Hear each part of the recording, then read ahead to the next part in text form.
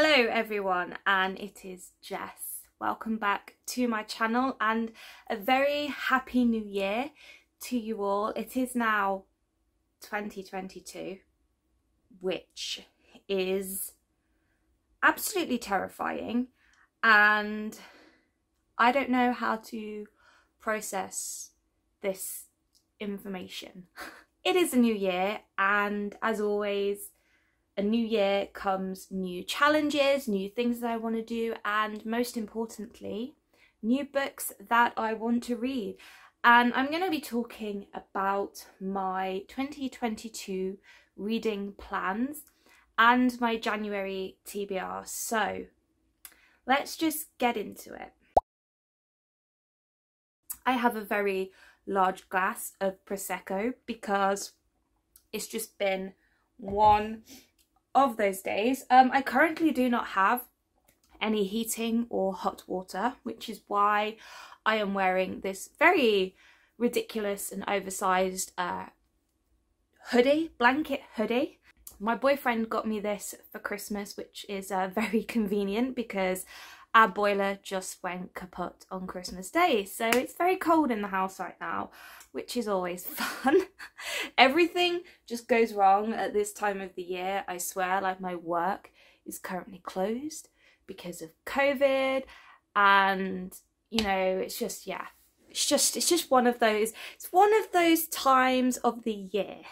But we're not going to focus on the negativity today. Let's focus on the positive and all of the things that I am excited about. So throughout January, I will be posting my 2021 review videos, all the books that I read, my favourite books, worst books, all of that lovely stuff. That's coming up in the next few weeks. But today, I just want to start by talking about my plans for 2022 in terms of reading. I've been thinking a lot about this over the last month or so because my stance on reading and how I approach reading and all of that has changed drastically in the last probably like 3 or 4 months or so.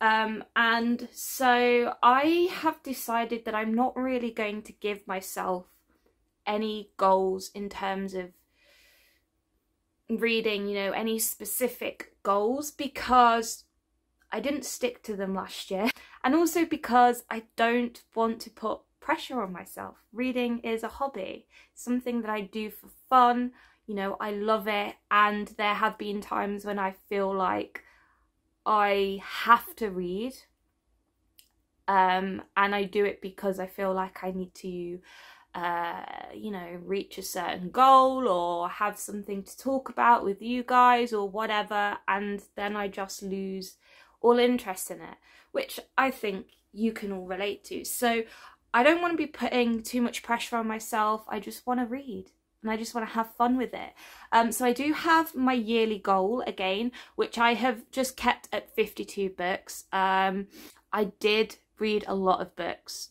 in 2021. I surpassed my goal. I read over 80 books and I was only aiming for 52. So I'm very pleased with myself. That's the most I've ever read in a year. And most of that is because of lockdown and just being stuck at home, not having anything else to do. So I don't know what this year is gonna be like. So I'm just going to keep it at 52 books. That's 1 book a week, which is, you know, pretty realistic. And again, I just want to keep diversifying my reading. This is something, actually, I just want to have another sip of wine first. It's really nice. This is something that I have been thinking about a lot as well, because obviously everyone is making more of an effort to read more diverse books, which is fantastic, you know, and it's something that everybody should be doing, and I highly encourage it. And it's something that I want to do, and I want to continue to do. But when I think about diversity, I want to be thinking more outside of the box. And yes, reading diversely means reading books by people of colour, by members of the LGBTQ plus community, by disabled authors, you know, people from all around the world and all walks of life who have had very different experiences to my own. You know, because I learned so much from those books and from those people, and it's just so important that we support those authors and, you know, take in what we're reading and learning from it as well. But I also want to read books beyond that. So for me, reading diversely doesn't just mean reading diverse books. To me, it also means reading more non-fiction books on a variety of different topics. I am interested in so many different things, and I just want to read more books on politics, on race, on feminism, on the environment. You know, climate change is a big one that I'm really interested in right now and I want to read more of. History, you know, just art, culture, just all these different subjects I want to be reading more of. And then also different genres. I'm starting to branch out into literary fiction, which I never thought I would do, but I have read a couple of books in that genre that I have really liked. So, you know, just trying out different genres that are not necessarily in my comfort zone, things that I wouldn't normally pick up, and discover new books and topics that way. And also how I'm reading. You know, I don't want to just be reading physical books. You know, I've got an ebook now, so I can read ebooks and, you know, use the library and audiobooks and all of that. That's my aim pretty much for this year. And I'm very excited because there are flipping loads. I nearly swore. I'm trying not to swear as much this year. There are loads of books that I'm very excited for that fulfill all of the things that I am looking for in reading. And then I think my other main goal for 2022 when it comes to reading is just being more mindful of how I consume my literature and trying to be a more ecologically friendly reader. And I was looking at this online and looking at how other readers go about doing this, because it's not something that I see a lot of on the internet at the moment. BookTube and Bookstagram is very kind of consumer heavy, I want to say. You know, we all love buying books. There's absolutely nothing wrong with that. And we all have a book buying problem. You know, we'll buy 10 books, we'll put them on our shelves, we won't read them for ages, and then we go and buy more books and it just accumulates, you know, and I am very guilty of that. And so this year I want to stop buying books if I can help it, or buying books new at least. There are a few exceptions, but I don't want to be, you know, going over the top, as my boyfriend has called it in the past. I've looked at ways in which I can do this and how I can be more mindful of the planet when it comes to reading. And one of the best ways that I can do that is by using my local library. So I do have a library card. I've had one for ages. It was a bit difficult to get to the library last year because of lockdowns, and it was closed, which was very unfortunate because I had made the decision to start using my library more. But I've been going to the library a little bit more in the past few weeks, and I have been loaning out books. And I think it's going to be one of the best ways for me to help the planet by not buying so many books, but also, you know, quenching my thirst for knowledge and for enjoyment, while also supporting my local library, because libraries at the minute are struggling and they do need a lot of help. And so just being there and using their services, because it's free, you know, it is free. And I'm very lucky to have a library card and to have access to a library that's not too far away from me. You know, I want to support them, and I think that's a great way for me to start being an ecologically friendly reader. And it's also an excuse for me to get out and walk. I need the exercise. I need to stop using my car as much.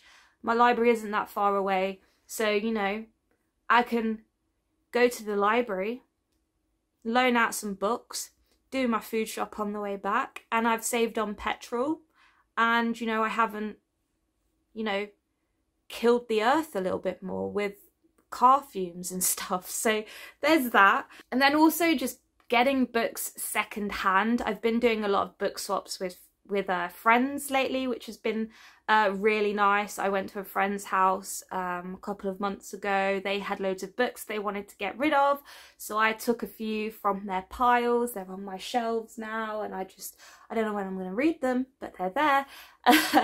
And then they also came round to my house not too long ago and looked through some books that I was planning to get rid of, and they took them home. So that's another thing that I want to do, just lending books to people or borrowing books from people and swapping books and all of that. I've been using the book swap group on Facebook as well. That's been a really great way for me to get books on the cheap. And then also just using my Kindle, because this has, ever since I've had this has just completely changed the way I read. And I do read a lot quicker on Kindle. I know a lot of people have said that themselves, and I don't really know why, but I do. I get through books really quickly on my Kindle. But this is amazing because it doesn't use much energy. I charge this about once a week, if that, probably like once every 10 days sometimes. And I can read this anywhere, anytime. At night, I don't have to put the lights on. I can just sit in the dark and read. So, you know, I'm not wasting unnecessary electricity, which is also a great way to save the planet. So I want to be using this more. We're going to do it. We are going to do this thing, and I'm very excited. So there are definitely more ways that I can be an ecologically friendly reader in 2022. And I'm going to be researching those things and trying them out. But yeah, I just want to be a bit more mindful. I also want to read more books about climate change. I read one last year about climate change and capitalism and how one can't exist without the other. And that was very interesting. And I want to read more books about those kind of things so that I can, you know, take that into my everyday life and do my bit and help Mother Nature along and help her thrive and keep us all alive for a little bit longer. So having said that, we're gonna move on to my reading plans for January. Now, I have a bit of an ambitious TBR this month. It's been very difficult to decide what books I want to read in January, because I have a lot of books that I want to get to, and there are so many books that I said I was going to read a few months ago that I just still haven't read. So this is another thing as well, another goal of mine actually, is to just read every single book that I own that I still need to read, because I have been so bad at not reading the books that I own and just going off and reading other things. But yeah, this is, I don't want to say my definitive January TBR, but this is my January priority TBR. These are the books that I will attempt to read in January, depending on how things go, whether things are quite busy with work or not. Like I said, we're closed at the minute, only for a few days. Should be back up and running by the time this video goes up. But yeah, depending on how busy things are for me, I might not get all of them read, but we'll see. But anyway, I'm doing Buzzwordathon again this year, hosted by Books and Lala. I will put the information down below for you guys if you want to get involved. And the word for January is the who, what, where, when, why, and how. So the W's, I can't remember what the proper word for that is, but who, what, where, when, why, or how. And I had a few options for this, but I am going to go with What Lies Between Us by John Marrs. I love John Marrs. I've read 3 of his books now, and this is going to be the first book that I read in January, and I'm very excited. I think it's like a domestic thriller type thing, this one. I don't know if it features an affair.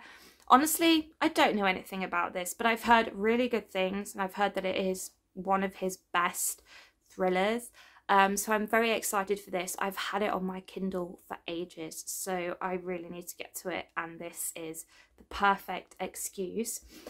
And then, because I was speaking of the library a couple of minutes ago, I do have 2 books that I loaned out from the library earlier that I want to read in January. One of them is a bit more of an obscure book for me. It's not one that I would normally pick up, but that is 10 Minutes, 38 Seconds in This Strange World by Elif Shafak. This is what is it? It's literary fiction, and I believe it is about a woman who has just died, and we're kind of like reliving her life as she sees it. I guess it's like, you know, when you're dying and it's that life flashing before your eyes thing.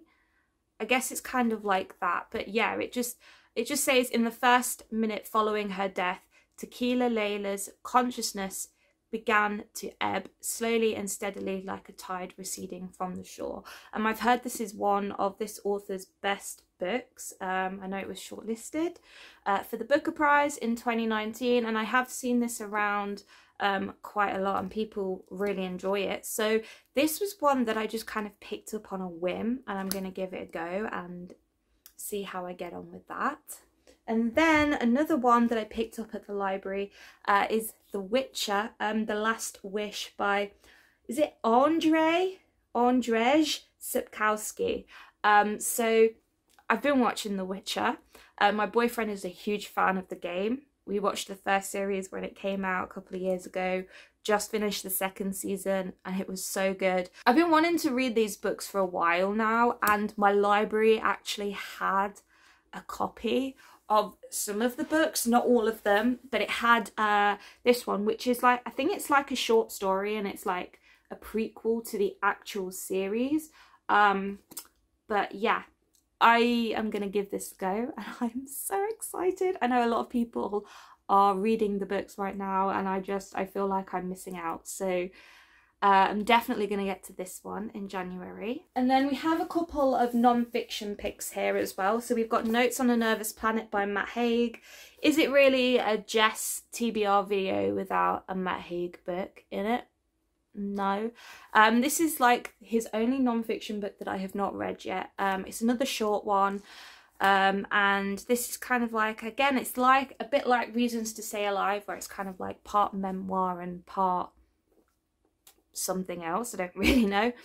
But this is looking at sleep, news, social media, addiction, work and play, and invites us to feel calmer, happier and question the habits of the digital age. This book might even change the way you spend your precious time on earth.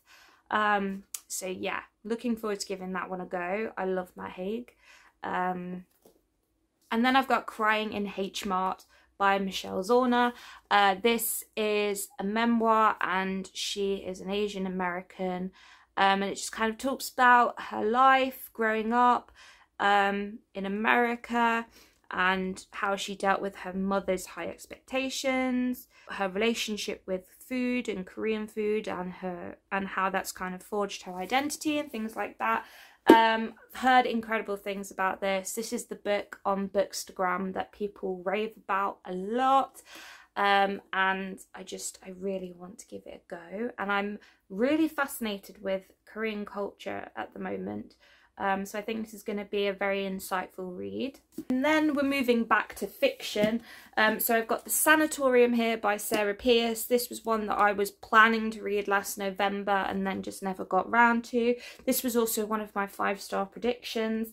This is a thriller, and it's set in the Swiss Alps in a hotel that used to be a sanatorium, and it follows like a detective. I think she's like going to her brother's engagement party or something, and something creepy starts happening. This has had a lot of very mixed reviews, so I don't know how it's going to go for me, but hopefully I love it, because it just sounds like something I would love. And then I've got Night Bitch by Rachel Yoder. So this is another one that I hope will be 5 stars, but again, it's had very mixed reviews and people either love it or they hate it. But I think this is about a woman who is a werewolf, I believe. I think she's just had a child, and then one night she just starts changing into something supernatural. And this book focuses a lot on womanhood and being a mother. So yeah, I don't know how I'm gonna feel about this, but it's one that I'm very intrigued by. The cover also has like a greyhound.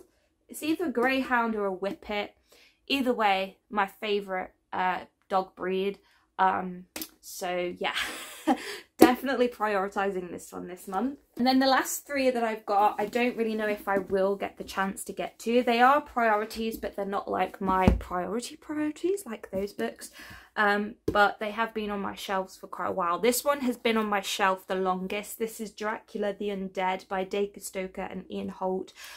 This is considered the sequel to Dracula. So Dacre Stoker is a relative of Bram Stoker. I think he's like one of his great grandsons. I don't know how many times removed. But he also wrote Dracul with J.D. Barker, which was like the prequel to Dracula, and that was so good. So I have high expectations for this. I don't know anyone who's read it, but this just follows Quincy Harker, who is the son of Jonathan and Mina Harker, and he ends up at the Lyceum. There is a production of Dracula and it's directed by Bram Stoker himself, so this is another one that features Bram Stoker. Dracul did feature Bram Stoker as well. And yeah, I think it's kind of like about Dracula not being dead and he comes back or something. But I would like to read this one. I love Dracula, so I think I will get around to this because I'm intrigued by it and I've had it for ages. And I'm really ashamed that I haven't read it yet. So, and then we've got The President is Missing by Bill Clinton and James Patterson. This is another one that I'm not really 100% sure about because I've heard very mixed things about it. But when I bought this, I was going through that phase where I was very interested in the White House and American politics, which is very unlike me because I'm more interested in politics now than I was. But yeah, this is about the president who goes missing, obviously. And there are terrorists that are planning an attack. And there are traitors inside the White House. And yeah, the president tries to save his people. And I think that involves him going missing. And yeah, I don't know. But we'll see with this one. I'm very intrigued by it as well. I've never read anything by James Patterson, but I don't think he actually writes his books. Correct me if I'm wrong. I heard that somewhere. But yeah, let me know. Lastly, we have got We Must Be Brave by Frances Lardette.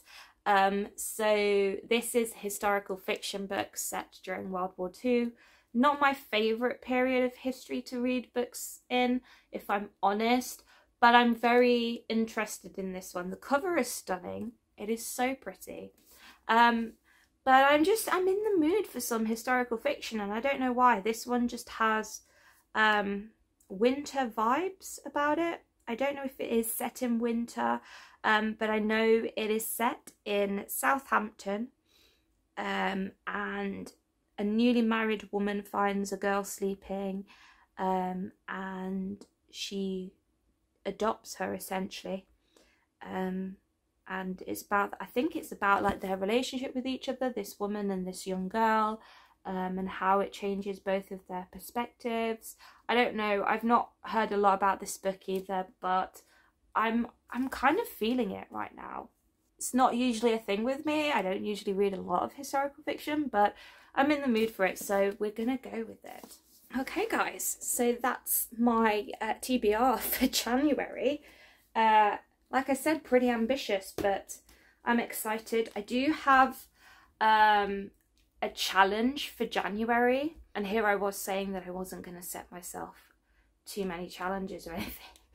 But I do have a challenge in January that I am planning to do, and I'm planning to do a vlog on it. So I'm not going to tell you what it is, but all will be revealed when the vlog goes up, probably sometime in February, so keep your eye out for that. But I reckon I could get through the majority of these, maybe 80–90%. We'll see. But yeah, let me know if you've read any of these books and what you thought of them, because as always, I love to hear what you guys have to say. I am going to wrap this video up here. Thank you so much for watching, guys. I hope you have all had a lovely Christmas. I do have my Christmas book haul video going up very soon, which I'm very excited about. So watch out for that as well. It should be up in the next few days. And I hope you all have had a lovely New Year's as well. It's going to be another weird year, I reckon, but you know, we can get through this, and we have got our books to help us do that. So, you know, it could be worse. But let me know what you're planning to read in January, what you're planning to read in 2022, what your goals are, and let's just send some messages of encouragement and support to each other. And yeah, I'm gonna wrap this video up here. Thank you so much for watching, guys. Please leave a cheeky thumbs up if you like this video. Subscribe to my channel so you don't miss any videos from me. You can also hit the bell button so you will be notified every time I do post. And having said all of that, I will see you all in my next video very soon. Bye, guys.